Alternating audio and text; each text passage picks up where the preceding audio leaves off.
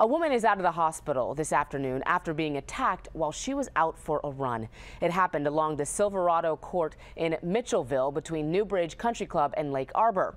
As Jeanette Reyes reports, now police are hoping someone saw something that will help catch the culprit.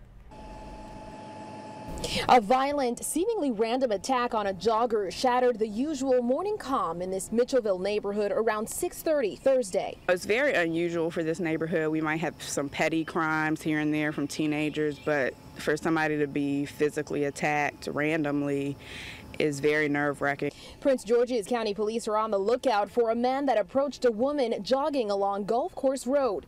According to this resident who talked to the victim, when she turned around at this dead end, an African-American man in all black with a backpack was calmly standing yards away from her. He approached her and hit her over the head repeatedly with a wooden stick.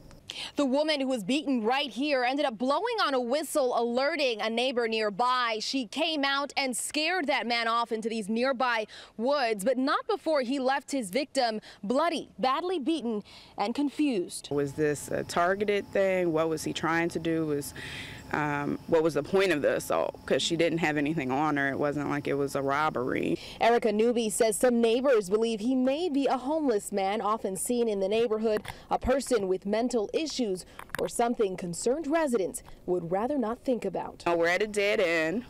It's a possibility he lives back there. We don't know. You know, there's a lot of theories going on in the community. That is a little, you know, maybe he's around all the time and we just don't know. So it makes us a little nervous for sure.